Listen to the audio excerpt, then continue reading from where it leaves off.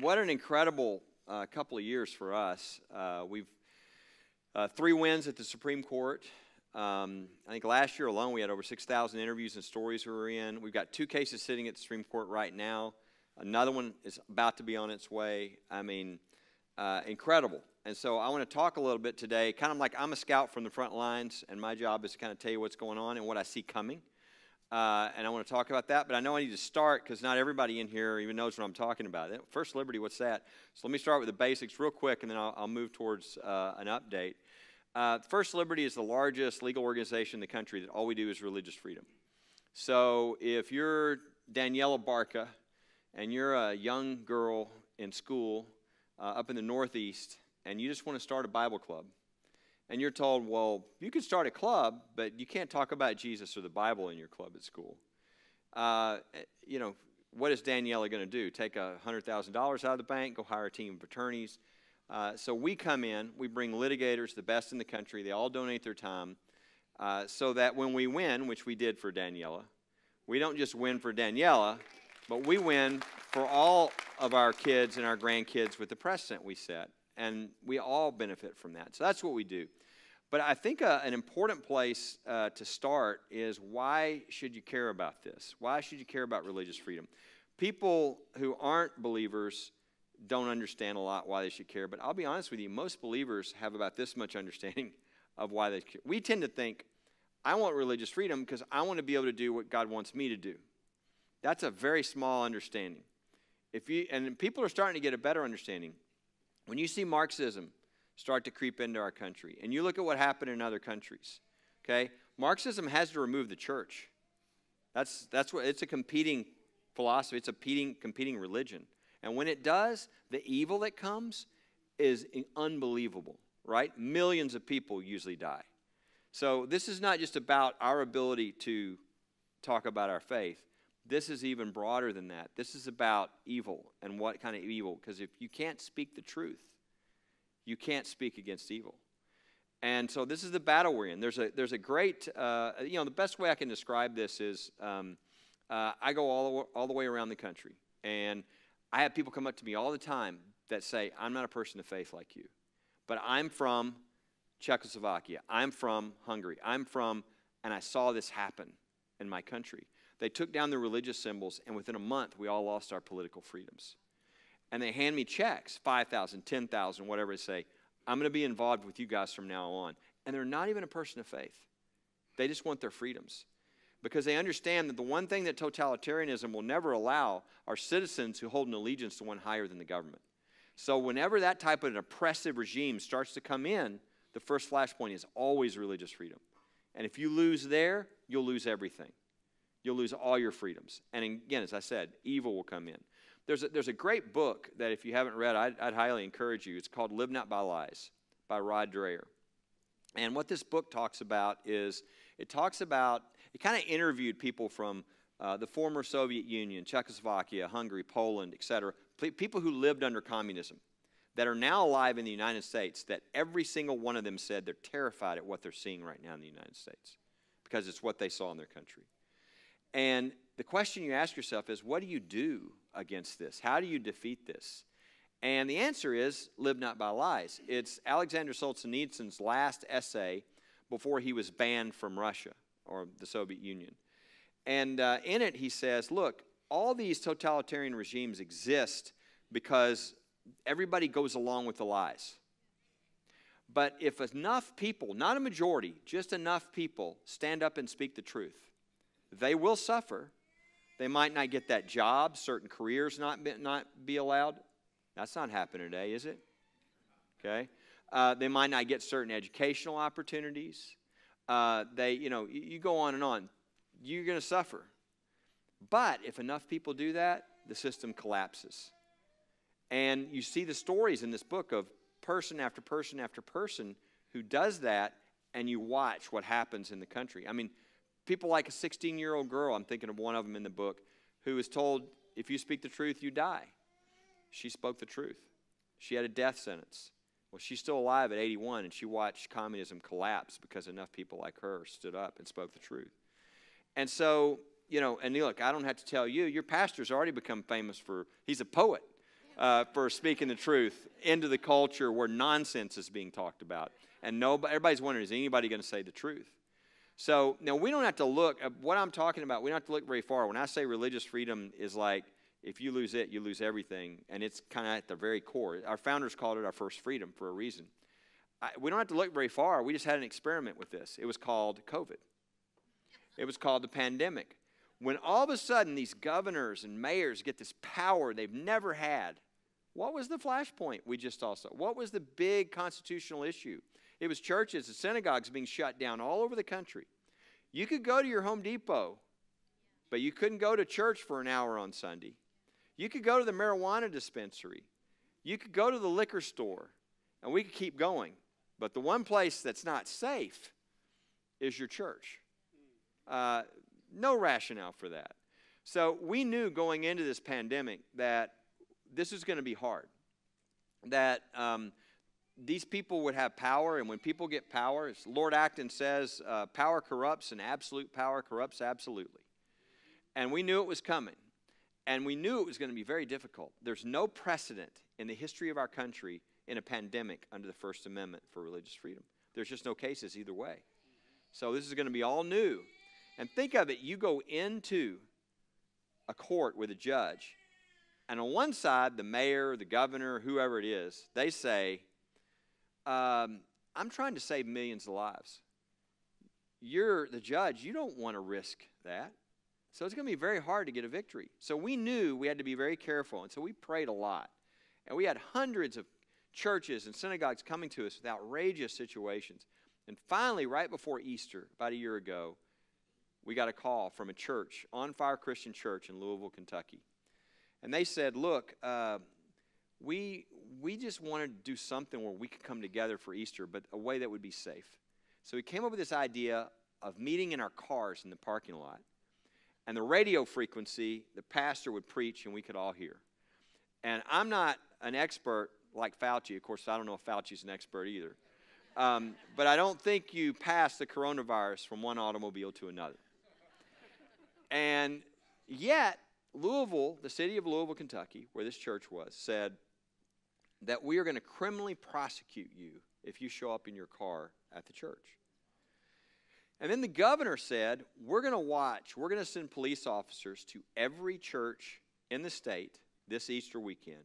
Any parking lots that have cars, we're going to write the license plate down. You will be visited at your home by a police officer, and you will be quarantined for 14 days. At that point, we said, we're now in China. This is the case.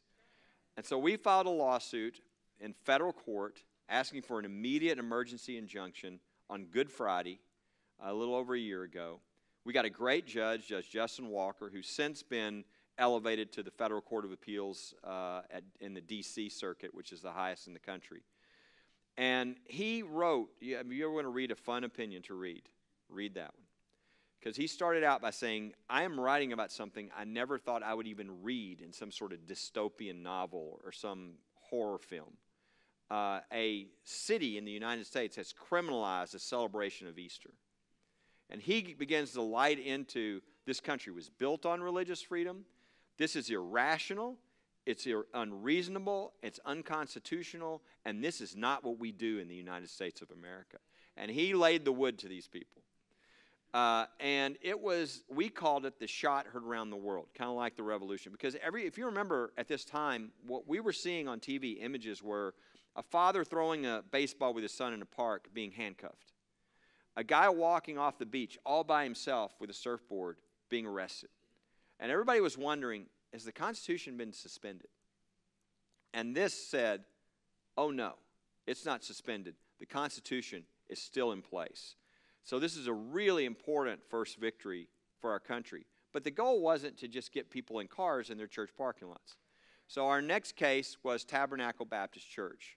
This is a church in a rural area of Kentucky, very few COVID cases, had plenty of room to socially distance, to do everything safe, much safer than the other places people were allowed to go.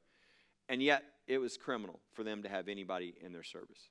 So we filed a lawsuit, and by the end of the lawsuit, not only was it us on behalf of this church, but the Attorney General of the state of Kentucky, a great guy by the name of Daniel Cameron, joined us in suing his own governor on behalf of the rest of the churches, and we ended up with a statewide injunction opening every church in the state to meet in person in a safe way. Just 2 weeks ago in Massachusetts, we had the governor there who had restrictions. You could go to any business you wanted, but you were limited to 90 people at your church service on Sunday. The only place limited like that.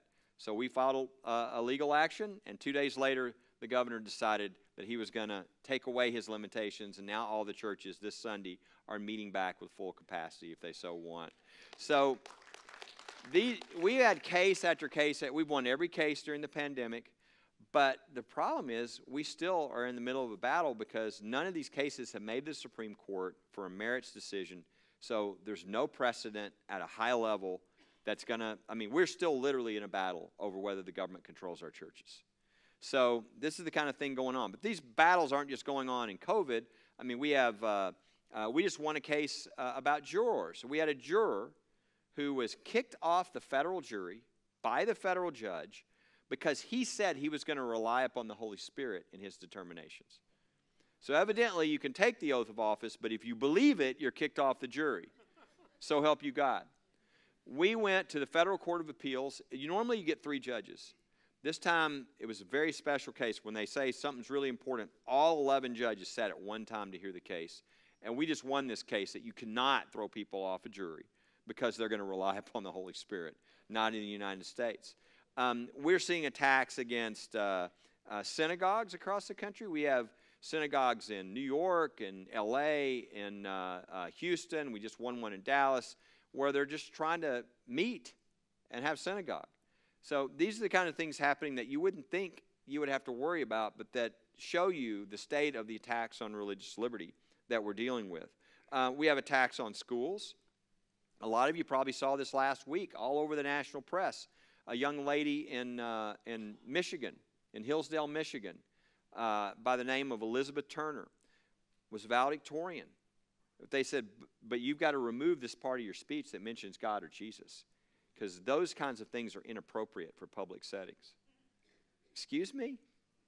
A valedictory address is a personal farewell. She has every right to personally express her religious beliefs, especially when she's talking about the bigger things in life and what people need to think about.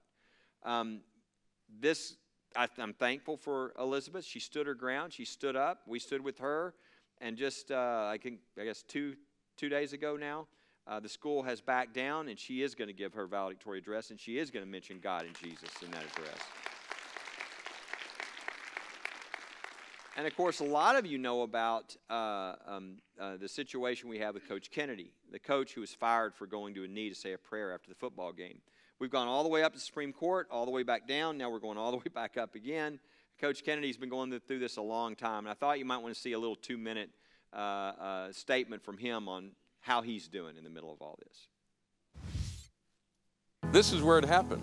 The game had just ended. Some players were celebrating a victory, others were mourning the loss. And that's when a coach walked from the sidelines all the way to this spot and took a knee. That 15 seconds got that coach fired. Welcome to Bremerton, Washington, across the Puget Sound from Seattle. Everywhere you look, you see sparkling water, tall trees, and snow-capped mountains. It's also the focal point of a case that First Liberty Institute has been pursuing for years. We represent Coach Joe Kennedy, who's here with us. Hey, Joe. Hey. As you look around this field, you got to have a lot of memories here. Yes, I got a million of them. How long were you a coach? I was a coach here for 8 years, 8.5 years. In your mind's eye, what do you see from those 8 years you look around this stadium?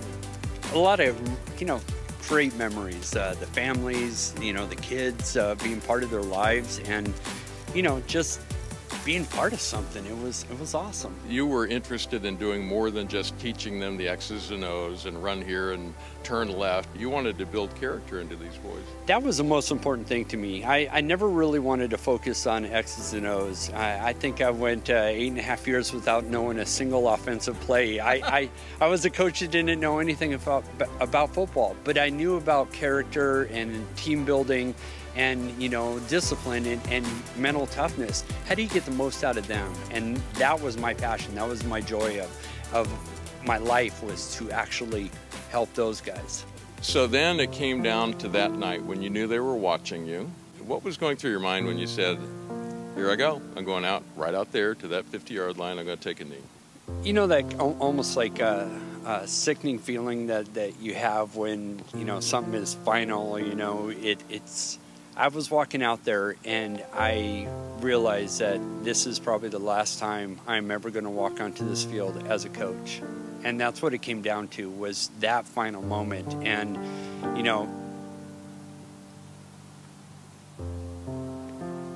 yeah, I don't even know how to explain that, because it was,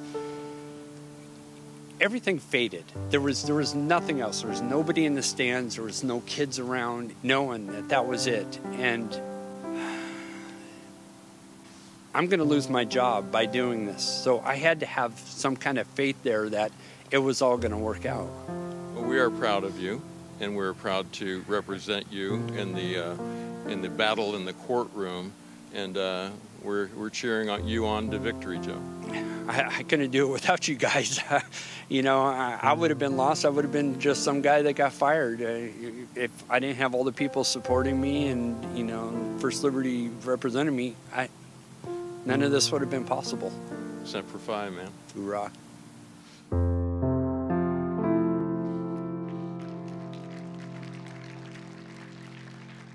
So we've got attacks in our schools, whether it be a coach, whether it be a student. We've got attacks on our seniors. I think last time I was here, I mentioned to you this case we had with Ken Hauge. We got lots of cases like this. Ken Hauge was a minister for 80 years, or 80-year-old minister for much of his life, and was in a retirement facility, and with a lot of other people, some of whom couldn't get out.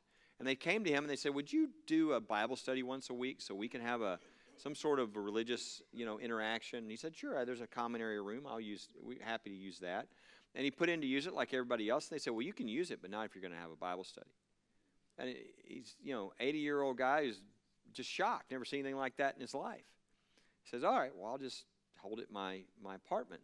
He then received a letter from them saying that he would be evicted if he held a Bible study in his own apartment. And he had to go through 12 hours of depositions, all kinds of harassment. You've never seen anything like this. I'll say this. There's now a permanent online place that says Bible study every Wednesday night that will never go away as a result of the lawsuit.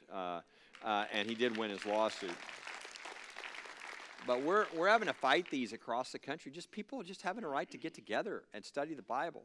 Attacks on seniors, attacks in school, attacks on people trying to run their business according to their faith.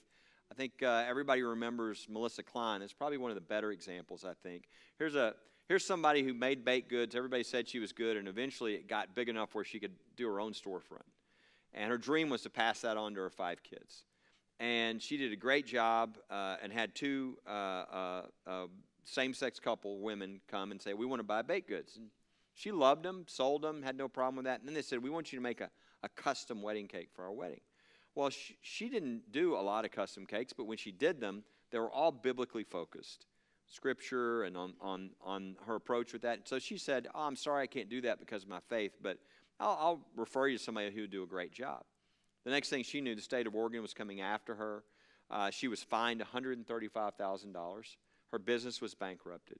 She was ordered not to speak publicly her beliefs about marriage because it might cause mental anguish to the 2 plaintiffs in the lawsuit. And there started her battle. And now it's been, I think, at least probably 7 years. We've been all the way, and she lives in Oregon, not exactly a conservative state. So they said, oh, free speech? We don't see any free speech violations. We can force you to say whatever we want to. Free exercise? Oh, we don't see any free exercise violations. So we took it to the Supreme Court. The court vacated the decision below, sent it back down, and said, maybe you want to look at religious freedom this time. Kind of not a subtle hint. So we re-argued the case, and now, a year later, we're waiting for another opinion. She's been going through this whole time. Why? Because she knows that millions of people are depending upon what happens in her case so they can run their business according to their faith. So we're seeing these attacks in all kinds of ways. Probably the last way I'll mention, because it's Memorial Day weekend, is in our military. Again, we have numerous cases in our military. We just had to file one a couple of weeks ago with a chaplain who they're trying to throw out of the service after all of his years. Why? What did he do as a chaplain? He mentioned something religious on his personal Facebook page. Pretty outrageous, right? He mentioned he mentioned that he was in agreement with President Trump's policy on transgenders in the military, and he expressed his religious beliefs. Why? He did that at the time President Trump was President Trump. So he agreed with the commander-in-chief, but now that we have new people, they think that that should disqualify him from ever serving in the military again, because as a chaplain, he agreed with the commander-in-chief and expressed a religious thought on his own Facebook page. Well, that's outrageous, and we're representing him, and we're not going to stop until they stop the attempt to destroy his career. And of course, a lot of you have probably heard about Shields of Strength, which is Kenny Vaughn, great guy. Came up with the idea because he was a national champion water ski jumper, and he would get scared. And his girlfriend, now his wife, said, "Why don't you put scripture verses?" And he started putting some things on his wrist, and and it helped him. And so he came up with the idea to put it on a dog tag. And the next thing you know, you can't go now to any branch, any unit, and not find people that have these dog tags that say things like, "Be strong and courageous," says the Lord. When you're in the military, there are times you're scared. And you need to be able to look at something to remind yourself that the Lord's with you. And they've had these for a number of years until just recently somebody said, "Hey, wait, I don't like the fact that these soldiers and airmen and Marines, I don't like the fact that they can have these dog tags." And believe it or not, the administration has said, "Yeah, we're banning the dog tags." You say, "Well, why? What is the rationale?" We don't have to guess. They put it in a letter to us about 4 weeks ago. It's because this has religious things on it. So you can wear anything you want around your neck as long as it's not a scripture verse. Okay, well, that's unconstitutional. And that's unacceptable for those who serve us in the military, and we're not going to stop until we get a victory for them, and they can wear that around their neck if they so please. So this is, now some of you are like, "Gosh, Memorial Day weekend, I was kind of looking forward to a break, and then I had some coffee, I came to church, and now I'm depressed." So let me tell you the good news. The good news is we have a method of dealing with this. It's not like a theory. We've been doing it for decades, and it's successful. And that is, if you look at nonprofit legal groups in the country, I don't care if they're left-wing or right-wing or what their issue is, they have the same model. Raise as much money as you can raise. Use that money to hire as many attorneys as you can. Put them in an office in D.C. or L.A. or New York, and then send them around the country and cover as many cases as you can cover. That's not our model. Our model is there's all these believers who went to law school because they wanted to stand for what was right. They wanted to ride in on the white horse and the saber and save the day. And 30 years later, these are now the best litigators at the best law firms in the country, really the best law firms in the world. And they've done honorable work for those who they represented, but they've never gotten to do a case for the kingdom. So we go and sit down with those best of the best, and we say, "Look, if we give you everything you need, are you willing to give your time on one of these cases?" And they're like, "Sign me up. I've been waiting for 35 years. Well, we know what's going to happen when we give them that first case. For the first time in their life, all their talent, all their training, everything they've learned in their litigation years, everything for the first time in their life is lined up with the kingdom. They have never felt that before. And it's kind of unfair, but we now know we have them for the rest of their lives as one of our volunteer attorneys. And they give cover to the younger attorneys. They get permission to work underneath them on the case. So they taste what it's like. You go through the top 100 law firms in the United States, most of those law firms don't just donate their time, they'll fight each other. We'll have 6 or 7 attorneys that charge $1,500, $2,000 an hour all in one case. No one would ever pay for that, but they're all donating their time. In fact, they're saying, "You've got to let me work on this case." And the result of that is twofold. Average case we do, every $10,000 we spend, we get $60,000 donated. So we're literally, it's like the loaves and the fish. Okay, it's God multiplying his resources. But secondly, and this is what we didn't count on, is the win-loss ratio. If you watch nonprofit legal groups, they're fighting big enemies, the government, industry, etc. If they're really good, they might win 40% of their cases. 22 years in a row, every single year, we won over 90% of our cases.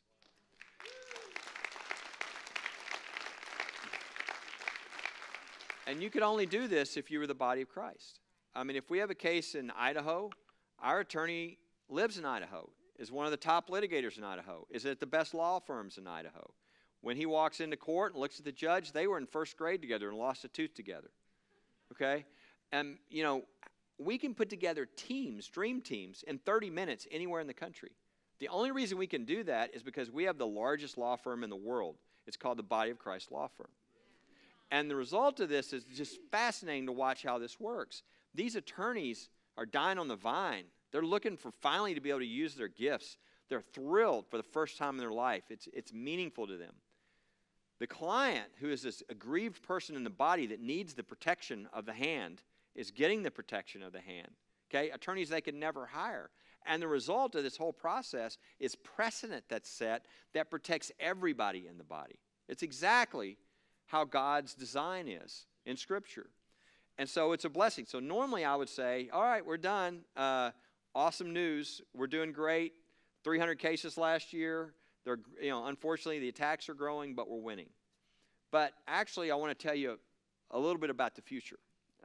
What do I see? Short-term, long-term. Because last time when I was here, I said, we're literally beginning to change history. Well, it's now happened. We have changed history. And so my view of the future with regard to religious freedom in this country is more positive than any time in my life. And I've been doing this for 32 years. Why do I say that? Well, when this Trump guy got elected, because we're all about advancing religious freedom, whoever's president. When he got elected, we said, how can we advance religious freedom best under this administration? We immediately saw these judicial seats open, 132 judicial seats. We said, you know what? If we can get good judges on the court, that'll really change the future for religious freedom. So we started working on that. We opened a whole division to vet everybody they're considering, to look into everything, to make sure we had the right kind of people.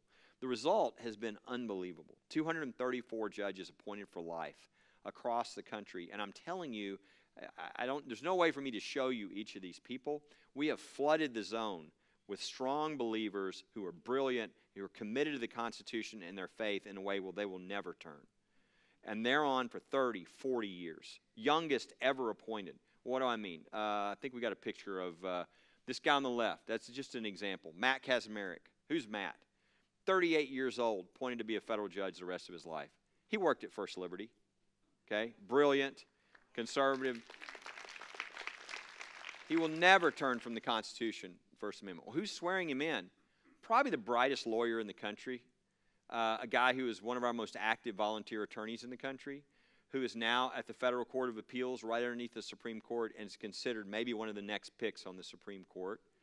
I could just multiply this over and over across. These are the kind of people we've put in the courts. And when you do that, what starts to happen is the decisions start to change. You know, they're originalists. They actually believe you should look to the original meaning of the text. What a concept. Well, guess what happens when you do that with religious freedom? You start being taken back to what the founders said about our religious freedom. Not something that some court 50 years ago with a bunch of liberals that were trying to rewrite the Constitution said. And so if you would have asked me 5 years ago, there's a major decision under both religion clauses which has caused great damage to religious freedom for the past 50 years. If you'd have said, can you get rid of those? I'd have said, not in my lifetime. But we can chip away at them. I'm watching both of those precedents being exploded right now. And so, example, Coach Kennedy. I mentioned Coach Kennedy. There's a case under the Free Exercise Clause called the Smith case, which just eviscerated the Free Exercise Clause. If you're in my industry and you bring a religious liberty claim, you bring a free speech claim and you say it's religious speech. That's how you get protection, because the Free Exercise Clause is of no use to you, which is ridiculous. So we have the Coach Kennedy case. Coach who was fired. We went to the Supreme Court after the Ninth Circuit. Unfortunately for Coach Kennedy, he lives in the Ninth Circuit, which is out of San Francisco. They said coaches are not allowed to pray in public if anybody can see them. Not what the Constitution says, but it's what their Constitution says. We went to the Supreme Court. They said, hey, you know, we're sending this back down. We want some facts developed. But then 4 of the justices, the conservative ones, this is before Amy Coney Barrett was even added, 4 justices said, by the way, we noticed that the first claim to reach us here was a free speech claim, not a free exercise claim. Maybe that's because of the Smith decision, which has caused so much damage to religious freedom over the past 35 years. But we haven't been asked to review that decision yet. Not subtle. Okay? And so most people now believe, with Amy Coney Barrett added, that we are about to blow up this bad decision in the future and restore free exercise to every American in the country. So that's one clause. The other clause is the Establishment Clause. Congress shall make no law respecting an establishment of religion. What does that mean? We don't want there to be an established church that tells us what we have to support and interferes with our religious freedom. But 50 years ago, liberal Warren Court said, no, it means more than that. It means separation of church and state. It means if you're offended, you can bring lawsuits. You can't bring lawsuits if you're offended. Only in one instance, if you're offended by religion.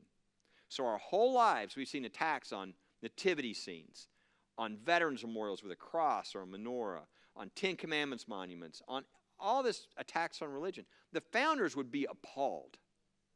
But it's that case, the Lemon case from 50 years ago. So we get this new case a few years ago, the Bladensburg Cross, a cross that was put up almost 100 years ago by mothers who lost their sons in World War I. The American Humanists brought a lawsuit saying, you can't have a cross in public like that. You got to tear it down. At the Federal Court of Appeals, one of the judges said, why don't we just cut the arms off the cross? That way nobody will be offended. We want to tear it down. So we thought, I think we're going to have a problem at this court. So sure enough, we went to the Supreme Court. And we realized at this point, we have Justice Kavanaugh on the court, who's a very pro-religious freedom. He donated time with us as a young attorney on religious freedom. We've got Gorsuch. We can get rid of this Lemon case. And so we argued to the court, not just save this cross, but let's get rid of Lemon. We won that case 7-2, but more importantly, 5-4, they said we are not following Lemon anymore. For 50 years, we were going in this hostility to religion approach in the courts. We just totally turned. Okay? The presumption as a matter of law now is religious symbols in public are presumptively constitutional. Okay? That is a total change. So we're just at the beginning of something really great, in my opinion. I mean, we're just at the beginning of what I believe every American is about to have more religious freedom than they've ever had in their lifetime. Okay? And we're just at the beginning of that.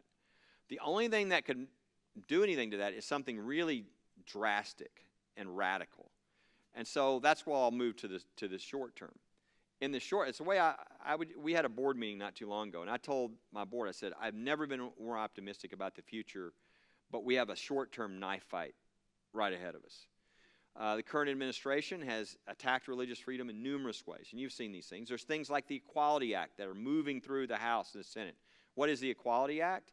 The Equality Act literally goes in and strips religious freedom from every American whenever there's any LGBT issue. You cannot use it as a defense. That's what the Equality Act does.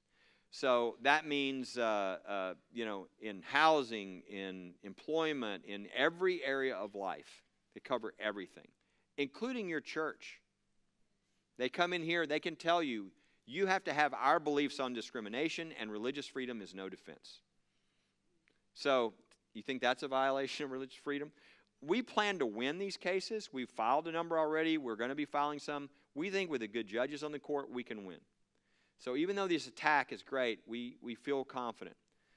The dangerous thing is there's also an attempt at what's called court packing. Court packing is when you add justices to the Supreme Court to get to a number where you can get the political results you want to get to. Now, most people recognize that's a really kind of bad idea. They don't understand how bad an idea. In every other country where they've done this, you lose your country very quickly. Because what you've just done is you've taken the judicial branch, the independent judicial branch, with the rule of law, and you've put it under the political branch. Your judiciary is now over. And you now have whatever rights the majority party will allow you to have. Because they can add however many justices they need to get whatever right taken away from you they wish to. Venezuela is a great example. Venezuela did this in 2004, and you've seen what's happened to Venezuela. Experts say the only reason Venezuela went the way they did because of court packing. There's been 45,000 opinions by the Venezuela court since then. 0 against the government. Okay? We tried this in the United States in 1936 and 37. FDR, one of those popular presidents ever, he didn't like the fact that his New Deal was being thwarted a little bit by the Supreme Court. So he said, I'm going to add some justices. And, you know, he tried to do that. Again, 80 of the Senate, 80 Democrats, 20 Republicans. Okay? His own party turned against him because the country arose and said, this is tyranny. This should never happen in the United States. We will never allow court packing. And they stopped him. They were averaging, 1937, 1,000 letters a day in the senator's offices. Okay? You think, well, it won't happen. I think we've got a quick video. This is just a minute. If you think this is not a problem, not a possibility. President Roosevelt clearly had the right to send to the United States Senate and the United States Congress a proposal to pack the court.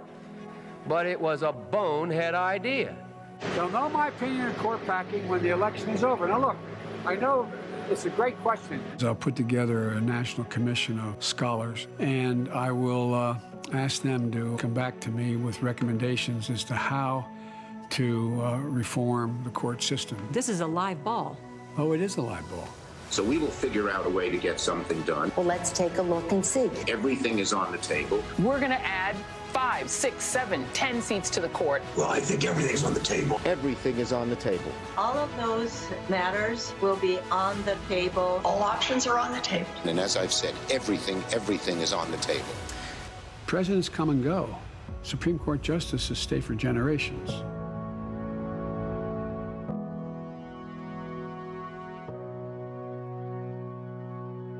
Again, you're probably aware the president issued an executive order, announced a commission to reform the United States Supreme Court. It is now meeting, had its first public meeting a week ago, and they're going to come with conclusions in 5 months. There's been a bill filed in the House to add 4 justices to the Supreme Court. This is a live ball, and we're doing everything we can to make sure that we stop this. If people are educated, they realize how bad this is. Now, no matter what side of the aisle they're on, this destroys our courts. And so we've got a website called supremecoup.com. It's got tons of information. Our ads are starting to run this weekend on Fox and Newsmax and MSNBC and all these different places because people have to be educated to make sure we don't make a mistake we really can't overcome. So my summary of all this is the future is actually incredible as long as we take care of what's right in front of us. And somewhat, it's up to us and us being faithful, educating our friends, doing what we can do. And so I want to end with a video. This is one of our most recent clients and recent cases. And she's a woman who slowly went blind, and as she was going blind, realized the most important thing to her was that people know about Jesus. And you'll see her story, and then I want to tie that to us here at the end. Nursing was it for me. It was my identity. I did everything. If I could help them get a job or an apartment, my husband says that I am a frustrated social worker.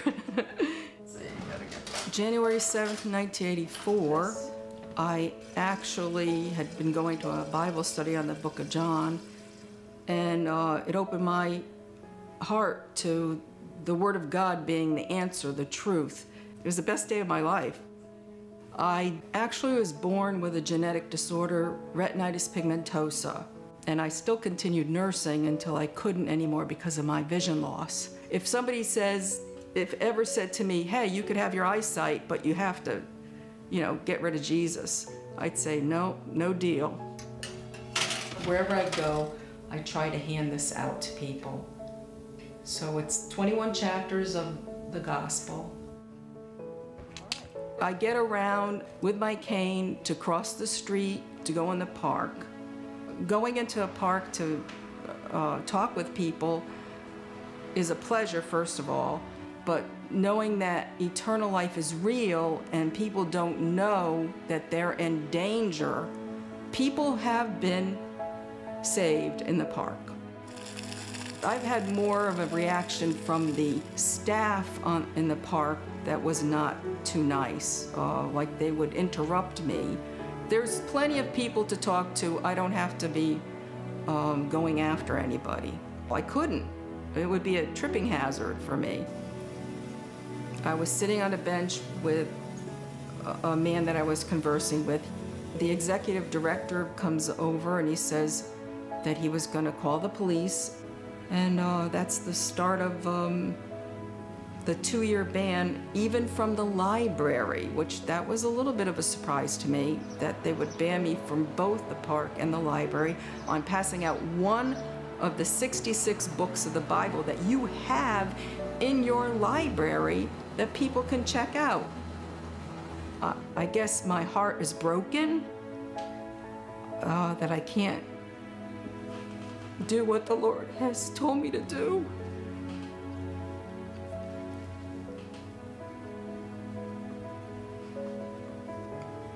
So if you want to say that I think about daily the lost souls.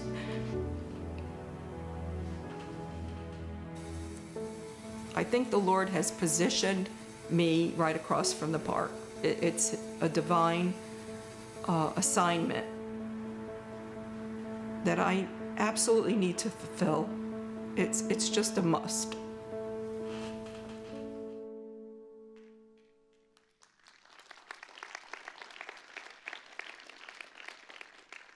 First, I know a number of you have been involved with us for years. Thank you for being a part of Gail's case and so many other cases. And if you're not, I hope you'll get involved just so you can pray for and get behind people like Gail and others. But I thought it's a good example of, Gail could have just let it happen. But she didn't. She stood her ground. She spoke the truth. She stood up. And the result is as you might guess, we won her case. And she just reached out to let us know that somebody had just accepted the Lord in the park, which would have never happened. Would have never happened if she didn't stand up. And in fact, she's also let us know that the guy who turned her in at the park is now coming to her church. So the question is, what does this all mean to you? What can we do? Well, number one, I would encourage you, if you're not connected to us and the cases and things that are going on, I would encourage you to do that. A lot of you are. There's an easy way. If you want to text the word liberty to 474747, we'll send you a little link that you can fill out, and you'll get an email once a week, and you'll be able to pray about these things because you're not going to see these things otherwise. And you'll also be a person that can educate other people around you. Because if you don't have the information, it's hard for you to educate people as to what's going on. I think there's so many wins that people don't know about, and it emboldens people to stand more for their faith if they know about all these victories. So that's one thing. But the other thing is, it's kind of simple. It's kind of back to what I talked about, live not by lies, which is everybody in this room can stand and speak the truth. And we all have opportunities right now. We're surrounded by nonsense. Crazy stuff. And everybody's wondering, is anybody going to say the emperor has no clothes? And that really is our job right now. I sent a text message this morning to a friend of mine who headed Delta Force and had bullets that big go through his body and really served our country. And I just thanked him for what he'd done for our country.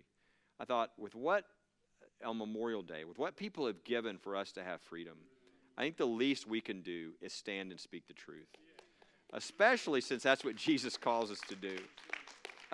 So really, what a privilege that we get to live in this time where the future is going to depend upon whether we have the courage to lovingly stand and speak truth in a crazy culture. And anyway, I want to thank you for the privilege of letting me come here. It's one of my favorite places in the universe, and just really appreciate y'all. God bless you.